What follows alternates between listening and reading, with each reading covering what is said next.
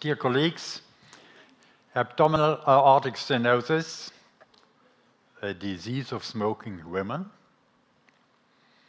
You will see.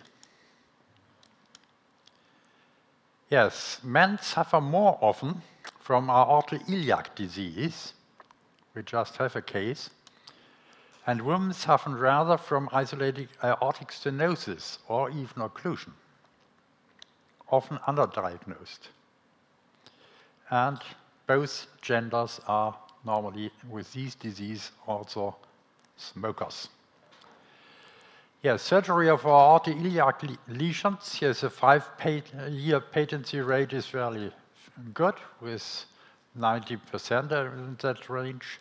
Complication rate is about 10%, mortality is 3 to 4%. And you see how it looks like, yes. Here you see one of these complications, that is, yes, a hernia. Incidence is 11%. I think it will increase when we operate on the very obese people. Complication rate, recurrence rate, as you see. And the other post-surgical complication is adhesions, as you see it in this picture. You know that some have also problems then with their bowel. So open versus endovascular, yes, when you have pulseless arteries due to the tight stenosis of the aorta, then it's sometimes helpful to use an ultrasound-guided needle to puncture the femoral artery, but it's not always necessary. Yes, what is when we pass these stenosis of the aorta and do a ballooning simply? That has the disadvantage of elastic recoil, risk of embolization.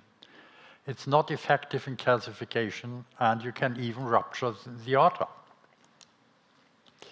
When we use uncovered stents, that prevents elastic recoil, but it does not prevent embolization. That can still happen. And you have no solution when you rupture the aorta. Therefore, an endograft is much a better choice, because when you have a severe aortic disease, there often also some lumbar arteries are already gone. And therefore, you prevent embolization, and these are balloon expandable stent grafts. So you see what is the advantage. Yes, you isolate the plaque material with your device. You see how it is. We like to work with the Bentley BeGraft, but you have also to be familiar with that, because when you balloon it, it is shortening. So you have to know how to place it to cover the lesion. Yes, renal retention. That is a patient, female patient, 61 years old. She has renal retention, and you see on the slide of the right side, yes, there's a drainage in both renal, from the pelvis down to the bladder. And you see these eccentric calcified stenosis. And then, yes, you need a good measurement to make a good choice also of these infrarenal stenosis, yes, to have a good choice of the BeGraft and also the balloon. And you see here now, we are in place, and we do the implantation of the BeGraft, and the stenosis is removed. The Richt syndrome in that patient, yes, with severely calcified infrarenal aorta. Iliac arteries are slim due to the stenosis. There's also disease of the internal iliacs. Yes, and you see when we place our BeGraft, yes, we have now a normal diameter, much better filling of the iliac arteries, and you see also now a better contrasting of the internal iliac arteries. And here again a case, yes, you see a 70-year-old lady with these stenosis between the renal arteries and the bifurcation, and after ballooning, it's gone. Also with a Bentley BeGraft.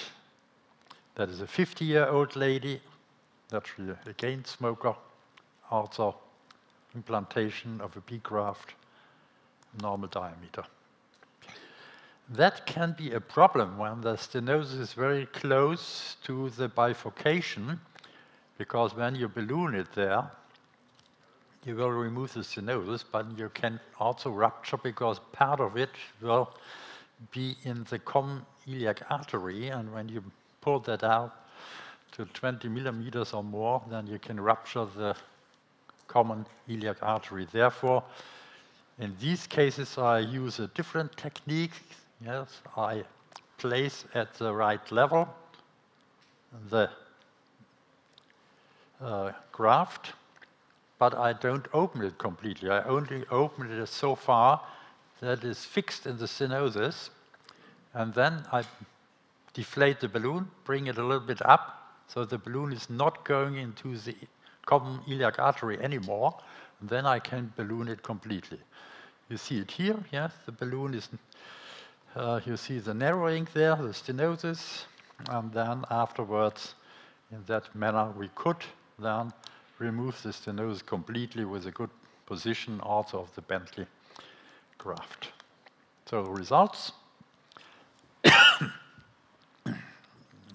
follow-up of nearly 2 years here on a mean, and you see, yes, we have 76% women and 24% men, so there's a dominant of the female gender. Youngest patient, as you have seen, 47 years, so fairly young for such a disease. Yeah, when we look at that, technical success rate was very high, 100%. We were able to remove all the stenosis, and we had no rupture, mortality, recurrent stenosis. The advantage of these Bentley devices that even when you rupture it, it is sealed by the endograft. Yeah, so I can summarize the results. 3/4 of our patients are female. All patients were smoker. Treatment with a stiff and strong endograft delivers good long-term results. We have no recurrency up to now, up to 4 years. Thank you very much. So, thank you, Dr. Mathias. Questions, comments? What is the length of the BeGraft which you use? I mean, because usually it's yes, when 50. it's 40 and you balloon it up, it shortens. So. Yes. Therefore, you have to place it very exactly. It's not suited for long lesions. Yeah, you have seen these are all short lesions about 1 to 2 centimeters in length. Otherwise, you need 2 Bentleys overlapping. Yes. That's also, or you use something else. Yes, we have also other devices. You see just in the case, which is a live case here, that then you can also use. And yes.